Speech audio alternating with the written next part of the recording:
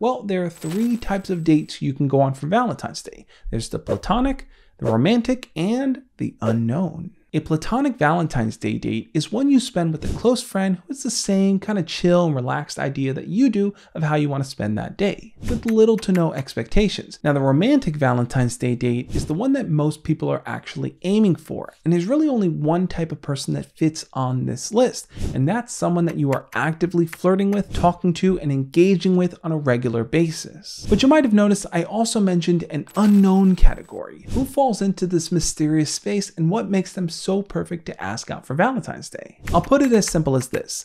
This is the type of person that also has similar beliefs, values, or interests as you. They have a lot of potential to develop something with, but you haven't yet explored that with them.